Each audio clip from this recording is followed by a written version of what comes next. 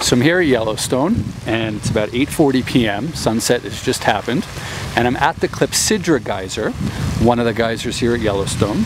And as you know, Yellowstone's located over a hot spot.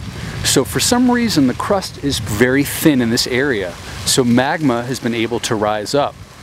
So when it rains and the water infiltrates into the ground and becomes groundwater, the groundwater comes in close contact with the magma and heats up and is put under a lot of pressure.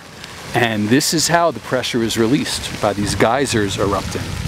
It's pretty amazing stuff.